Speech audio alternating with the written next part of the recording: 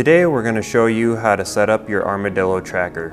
There will be a few things you need before heading out to the road. Let's get started. If you rented a unit from Street Smart, you will receive your equipment in an enclosed weatherproof carrying case.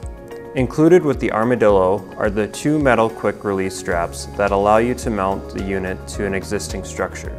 Remove the Armadillo from the carrying case. Notice on the bottom of the unit there is a single connector for the USB connection and high-speed AC charger. This will be your main access point to charge and transfer data from the radar. You will also see there is a key switch to power the unit on and off. Every tracker comes with two keys. On the top of the unit, you will find a slider plate which allows you to adjust the angle of the unit while mounting. Every tracker comes with an AC charger USB connection cable. You will also find a 5/16 hex socket tool to tighten your quick release straps. You may also use an impact driver if you prefer. The Armadillo can be mounted in a few scenarios, but you will only be able to collect data on 2 lanes of traffic. You can detect traffic off the side of a 2-lane road with same directional traffic flow, on the side of a 2-lane road with opposing directions of traffic, and in the median of a 4-lane divided road with opposite directional traffic. Note that the tracker will only record the inner 2 closest lanes. Do not mount the Armadillo Tracker on any roadways with more than 2 lanes of traffic.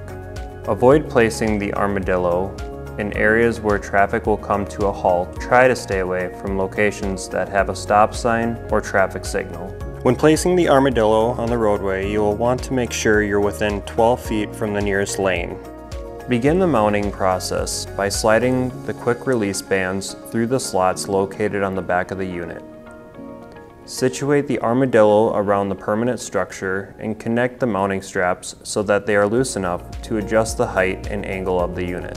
You will want to have the Armadillo at a height between 6 and 12 feet and have the unit pointed 75 to 100 feet down the road. You can adjust the angle of the unit if need be with the slider plate on the top of the unit. Once you are in position, finish tightening your straps and tuck any excess banding through the slots located on the back of the unit. Power on the unit by turning the key switch to the on position. You should hear one long beep after powering on. If you hear multiple beeps, you have a battery percentage of under 30%. A full battery will last you 2 weeks. Once powered on, the Armadillo should beep for every vehicle logged for the first 5 minutes.